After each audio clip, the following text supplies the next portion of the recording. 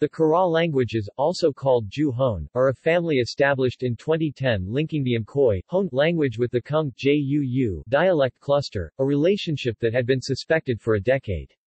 Along with the two languages and co-languages, they are one of three language families indigenous to southern Africa, which are typologically similar due to areal effects.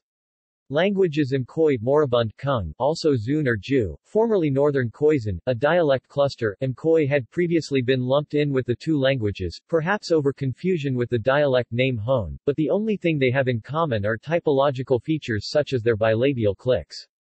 Honkin and Heine 2010 coined the term Kx'a for the family as a replacement for the rather inaccessible compound Ju-Hone, easily confused with the Ju-Hone language, after the word Kx'a grave, earth, ground, which is shared by the two branches of the family, though also by neighboring languages such as Kwadi. Features Honkin and Heine 2010 reconstruct 6 click families for Kx'a, the 5 that occur in the most conservative dialects of Kung, plus the bilabial clicks of Hone. Bilabial clicks became dental in Zun, retroflex clicks became lateral in Hone and Northern Zun, alveolar in Southern Zun, and remained retroflex only in Central Zun. However, Starostin 2003 argues that the bilabial clicks are a secondary development in Hone.